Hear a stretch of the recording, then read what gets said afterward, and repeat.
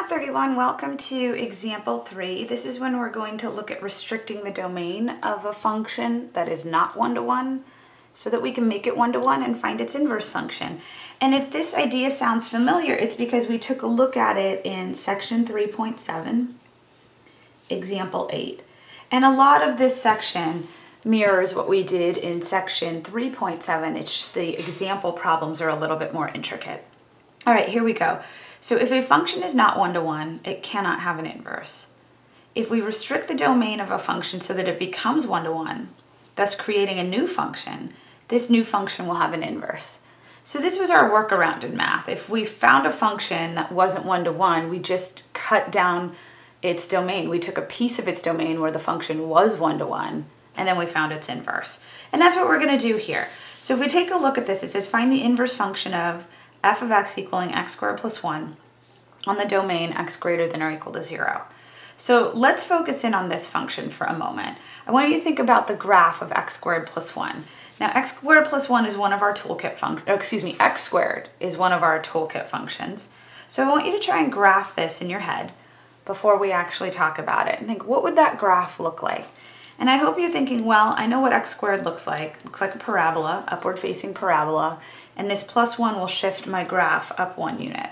So I'm hoping when you were graphing it, you had something in your head like this, right? My parabola, upward facing, right? Because the lead coefficient's positive, but it's been shifted up 1 unit from that origin. Now this passes the vertical line test, so it's a function. But you can see it fails the horizontal line test. If I send this line through it, it's going to hit at 2 spots. So it fails the horizontal line test. So as written, this function is not one-to-one, meaning it does not have an inverse. But this was our workaround in math. We said, well, how about we don't take the whole parabola? Let's just take a piece. And according to how this example was set up, they said take the piece of the parabola where x is greater than or equal to 0. Well, x being greater than or equal to 0 means start at 0 on the x-axis and head right. So what I'd like to do is just take this piece of the parabola, and if I only take the right half of the parabola, then it does become a one-to-one function, meaning it will have an inverse. Now, if you want to graph piecewise functions on your calculator, it's been a little while since we've done this, but you want to put parentheses around that binomial. So let me go ahead and put parentheses around x squared plus 1. And then you're going to use your test menu here. It's in blue above the math key. And you need to type in your restricted domain. So I'm going to also put that in parentheses. So I'm going to do x. Now to get to greater than or equal to, we do second in math. And then oops, that was not second in math. Sorry about that. Let me head back. I'm going to hit second in math. I hit second in matrix accidentally. But here we go. When we do second in math, here's all of those symbols that you could have for equalities or inequalities, and we want option 4 for greater than or equal to 0. So once you've told your calculator which piece of the function you want, then when you hit zoom 6 or you hit graph, you'll see, well, there's the right half of the parabola, and that is one-to-one. It's going to pass the horizontal line test. So we restricted this domain so that our function would become one-to-one, and that new function will have an inverse, all right? So let me just write that up so we have that down. So restricting, oops, let me write the word restricting correctly. So restricting the domain makes our function one-to-one.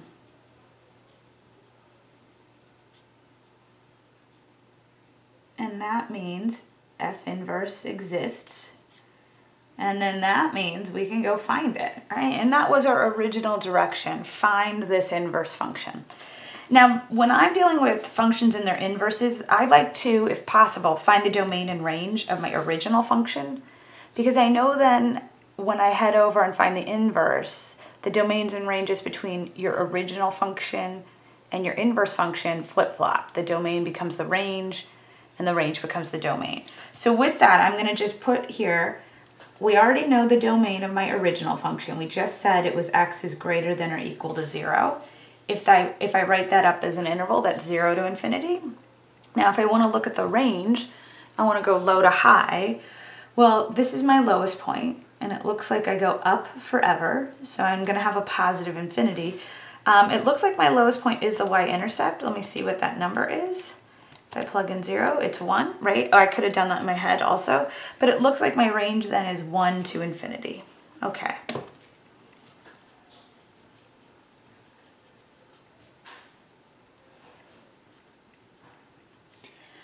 And all this means, it just gives me some grounding for, I know the domain of my inverse function will be 1 to infinity, and I know the range of my inverse function will be 0 to infinity, because these domains and ranges flip-flop when you go from original to inverse. All right, so with that, let's go ahead and do some flip-flopping. Let's find our inverse function.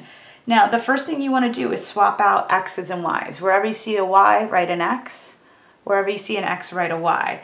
And f of x is our symbol for y. So I'm just going to rewrite this as y equaling x squared plus 1. All right, so the first step, swap out x and y. All right, so I've swapped out x and y. Wherever I saw a y, I wrote an x. Wherever I saw an x, I wrote a y. And then your next step is to actually solve for your new y. So I'm going to have y squared equaling, looks like x minus 1. So y will either equal the positive or negative square root of x minus 1. And I need to decide, both of these roots, the positive and negative square root, those aren't both my answers. I only need one of these. So I have to decide, do I want the positive square root of x minus 1, or do I want the negative square root of x minus 1? And how you decide is we're going to look at their domains and ranges. Only one of these will line up with the domain and range that we want. So let's go figure this out. For both of these, in terms of their domain, I have a radical with an even index, so I need the radicand to be positive. I basically need x minus 1 to be greater than or equal to 0. That's saying I need x to be greater than or equal to 1. So my domain on both of these functions would be 1 to infinity. And it should be. Right? I said domains and ranges flip-flop. So you see the range of my original function became the domain of my inverse function. That's in line with what I think. So this is going to be the key. All right? If the domain of my original function was 0 to infinity, then the range of my inverse function should be 0 to infinity. So we've got to decide what the ranges are for these. All right, square root of any quantity, square root of x, it's one of your toolkit functions. So let's just really quickly graph the square root of x. If you remember, it looks like this, right? Y equals square root of x. Now, if you have x minus 1, remember when you have a minus 1 inside your grouping symbol, it's counterintuitive. You don't shift left 1, you actually shift to the right 1. So let's graph this. I'm going to move this just to the right by 1 unit. I will start it at 1, that was my domain, and then there is my toolkit function. Okay, do we remember back from transformations what happens when you have a negative out in front of that grouping symbol? Well, that means I'm still going to start at 1, but I'm going to reflect over the x-axis. All right, so let's talk about the range of this function.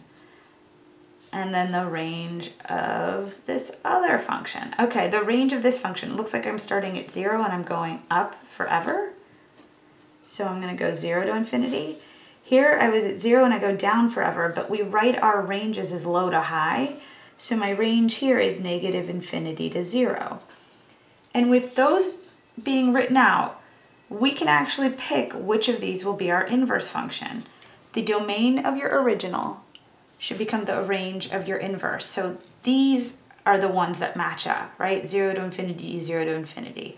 So that means square root of x minus 1, the positive square root, is going to be my inverse function. So let me move this up so we can keep writing this example.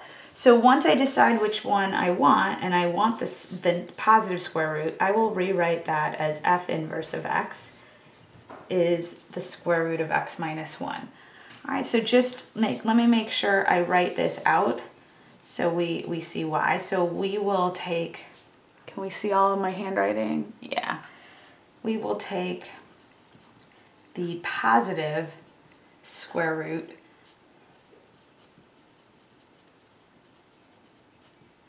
because the range of f inverse of x must be 0 to infinity.